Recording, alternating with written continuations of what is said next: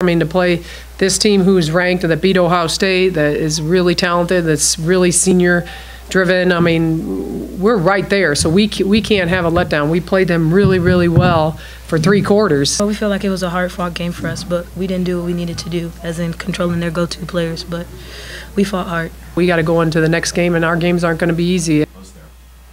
I think everything is just always a team effort. We knew time and score in the moment, so we knew we had to get stops and convert on the other end. If we can play like this against every single team and play like UConn every single team, then we're right there in some of the best teams in the conference.